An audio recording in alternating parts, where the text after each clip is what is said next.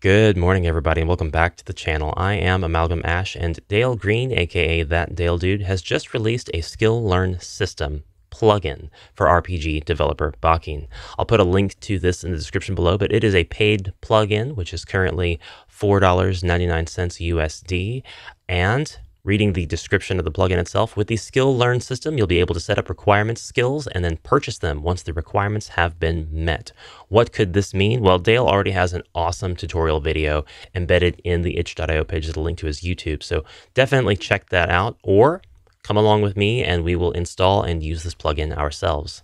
So thank you so much to Dale for letting me check this plugin out on my channel, and let's begin. So how to install? Download and extract the zip file for the Skill Learn system. It is now downloaded and extracted. This is going to play out a lot like my previous plugin installation videos, although there might be a couple of details changed due to some enhanced plugin functionality that is now available in RPG Developer Bakin. Hallelujah. When you unzip this file, you're going to see the 4 files inside. There's the README, which has your attributions, a link to Dale's other work and the terms of use. You're going to have the layout for the layouts. You're going to have the plugin itself, which is a .dll file, and you're going to have the script file. The DLL file is going to go into our Bakin folder forever. That's where it will sit. We'll never have to repeat that step ever again, no matter how many projects we create. And the script file is going to go into our project folder, so that every time we create a new project, if we want to use the system, we're going to have to include this script file. And then the layouts, of course, will also go into our project. First things first, let's grab this plugin.dll, and you may cut or copy. I prefer to cut. We're going right into our Bakin folder. We're going to go into the plugins folder, and then we're going to paste it. Don't worry if your contents of your folder don't look like this. I have a bunch of plugins already. Each of these was previously covered in another plugin video for Bakin, so if you want to know more about plugins and what kind of plugins are available at this point, go check that out. And just as a reminder, this particular folder on your system should be in C, Program Files, x86, Steam, Steam Apps, Common, Bakin, plugins. It'll be somewhere else if you installed RPG Developer Bakin elsewhere on your PC. The next thing to do is to grab our Skill Learn System script. We're going to cut that. Now I'm going to open RPG Developer Bakin because I'm going to go to my project, and rather than crawl all through my PC to find where my project folder is at, I really like just opening it up in the editor, and in the upper right corner of the screen where you've got your path, you can right click on that and then just click view the path location in Explorer, and it'll open the folder right up for you. So this is our project folder. If you don't have a script folder, you can make one. You can right click, click new, click folder, and then just name the new folder script, and that is that. Don't make the mistake I've done and write scripts with an S, because Bakin won't recognize that. It'll still make its own script folder, and it will only look in the script folder. So we're going to paste that file in here. Again, this is the Skill Learn System script.cs file. And the next thing to do is to create a common event so that we can actually use this plugin. We're looking currently at my RPG in my Pocket project, so all of this is my own doing. This is actually the game that I worked on and submitted to the RPG Developer Bakin Summer 2020 Game Jam. It doesn't have skills, but we're going to put skills in it. So while I'm in the map editor, over here on the left side, we've got the common events section. Yours might be placed elsewhere if you've got it tabbed or moved somewhere else and pinned. Mine is here. I'm going to click the add button. When the common event selector comes up, the countdown timer seems to be selected by default. I wish it was custom event, but I'm going to click custom event and then click OK, because that's what we want. The event editor is now here, and in the lower left corner, we have the C# program assignment. You're just going to click that, and then all of the plugins that are in that script folder will show here, regardless of whether you are using them or not. It's just kind of browsing that location and looking. Here's what we need: the script Skill Learn System script.cs. So just click that and then click OK. And now this plugin is assigned to this common event. The next thing we have to do is go here to the right side of the event editor where we have our panels, and you can edit in text or you can use panels. I prefer panels, so that's what I'm doing here. Clicking the plus button, and we are going to add a switch by clicking the switches tab and then event switch on or off command. Now, plugins like this are always looking for specific switches or variables to watch in order to function before they can start coming in with their code and all of their functionality. And this one has a very specific switch that we're going to create so that it knows to look for that switch and the status of it. And that switch is show skill learn. You're basically just going to keep it in the value tab, which is where it goes by default, and add a switch. And you're just going to name it show skill learn. Just like that with the capital S, S, and L. And then by default, that is set to turn on. So we're just going to hit apply and OK. If you've seen these videos before, you probably know the next step is we're going to go to the layout tool on the left side of the screen. And by the way, don't forget to name your common event. You can name it whatever you like. I'm going to rename mine to skill learn system. That's important because we're going to be referring to that from another menu here right now. With our layout tool open, we are going to go immediately and without clicking anything to this button right here. It's a little folder with an arrow going into it. This is the import layouts button. Click that, and then we are going to browse to the location where our plugin folder is, and we're going to click that file, the skill learn layouts layout that is included with this plugin. It's the last thing that was in here. Just click open. And now if we go to the menu section in the left-hand side, you'll notice up here in the upper left-hand corner of the screen, we have the main menu skill learn layout. Just tick that box right next to that. That's going to use that instead of the default main menu. So if you select between them, you'll see that there are notable differences between the layouts themselves. The default main menu has got these 2 columns, 5 rows, money and playtime, a total of 10 options. And if you click the main menu skill learn, you have a total of 11 options with your menu items now spanning 3 columns. And there's the extra option right there, learn skills. Now you can customize this aspect of it. I'm just going to go in with the default in order to be able to demonstrate what this thing does and learn it. But you can place this somewhere else. This could go in an NPC. This could be used in any context imaginable. Any way that you can think of from any game that you've ever played where you learn skills, you can implement that functionality in Bakin. Okay, so after you're done checking out the differences, make sure that it's main menu underscore skill learn that you have selected. And then we're going to go to the layout parts down below. We're going to double click on this main menu window selection. And we'll be presented with a list of all of the containers representing the different menu items in the actual menu. I want you to click on learn skills. And then on the right, we'll be able to change the properties of the learn skills menu item. But the only thing that we're going to do is we are going to change the common events selection to skill learn system. And that is picking up the name that we put in for our common event. So that's why it was important to make sure you name that. Once upon a time, I left the name of my common event, and by default, it was just event. So when I was over here for a plugin looking for what to select, it's like none or event. And I'm like, that makes no sense. But it actually made perfect sense, and I was just a doofus. And then I just hit apply and okay.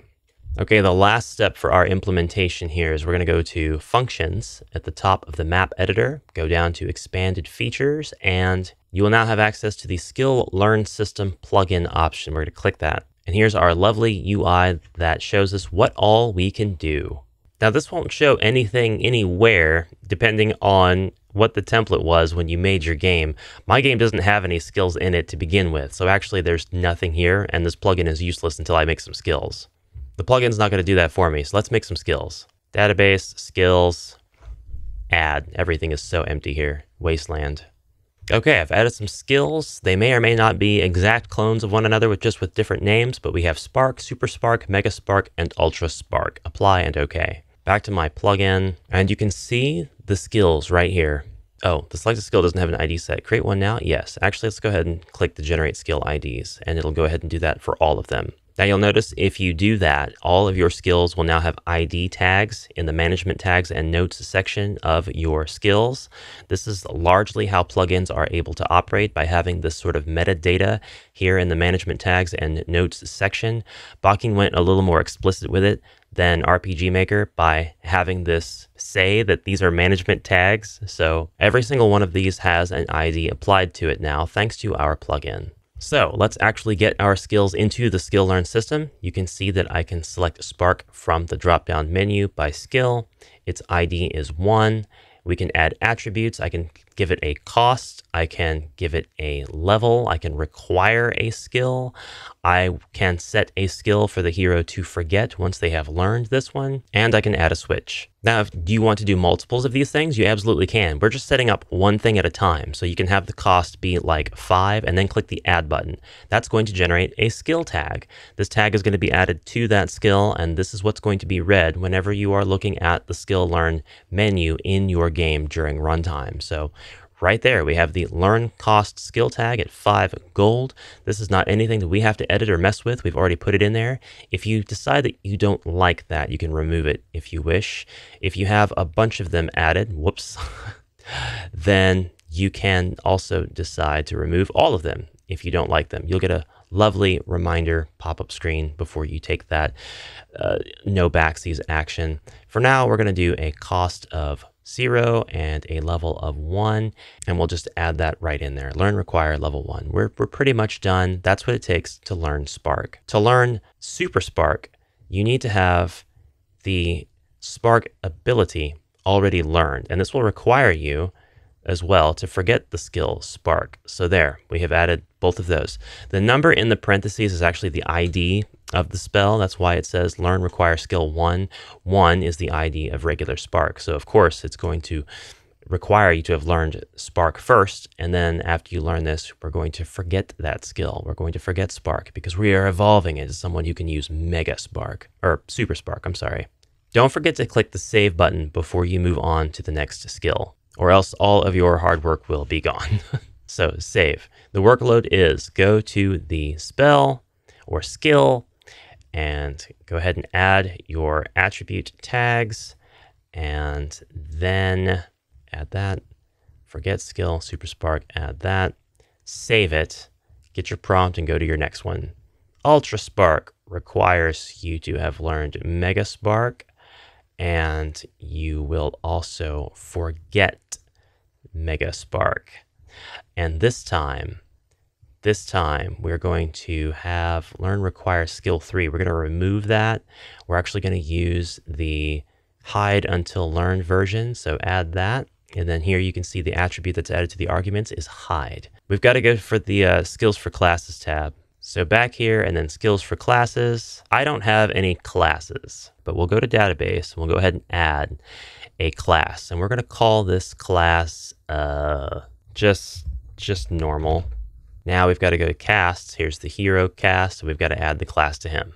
Then we can select the class in the plugin interface, and we can add skills to the class. Add learn skill 1, Super Spark, 4, Mega Spark, 3, Ultra Spark, 2 to 3. These are the skills that it can learn. Let's not forget to click save and then close that. All right, hero, that's us. Here we go. Check it out. Here is our plugin UI. We can learn Spark, Super Spark, or Mega Spark, and I have Ultra Spark hidden. So with Spark, must be level 1. I just click the button and it's done. We've learned it. We didn't have any sort of fanfare or ability to like show on the screen that we learned the skill. We had no feedback. That could be a great version 2 feature to have as well, or else we could get some instruction on how to get into this functionality and add our own confirmation messages and things like that. But with that out of the way, we can now learn Super Spark. And since I learned Spark, it is gone from the learnable skills menu. I can leave this at any time. And if I had assigned a gold price to that, it would have been present right there in the learn skills menu as well. So there is that. Super Spark, we can go ahead and learn that. And now we can learn Mega Spark. And I did, and now we have the ability to learn Ultra Spark. And for some reason, Spark has come back.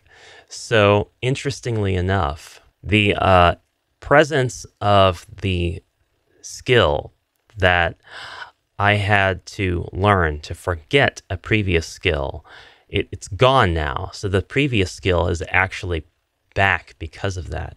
That's very interesting. So you're going to have to make sure that if you do successive skills in a series like Fire, Fyra, Fyraga, that Fyraga not only makes you forget Fyra, but still Fire. So you would add both of those and make sure that the plugin knows that you want to forget both of those, because your player may not actually have access to that skill anymore, but it'll be available in the menu where you can buy it.